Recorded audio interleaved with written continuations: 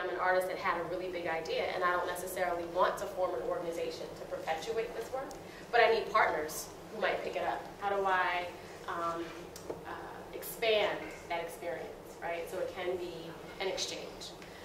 If one sort of takes a banner of social action, the point is that history one wishes to be is a history of social action, not inherently a history of art. But clearly the goal of participating in art history by a social action group is a question of maintaining a treading water as they're negotiating space. You know, I need more than just money. I also need a community of people that will help me think through how to move my practice beyond the studio. You know, my own background, printmaking is part of my own artistic practice. That's yummy, love it, and my work tends to be very personal.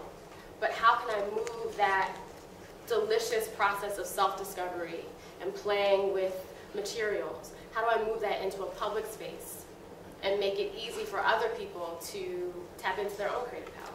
How can I reimagine what is possible to address those particular issues?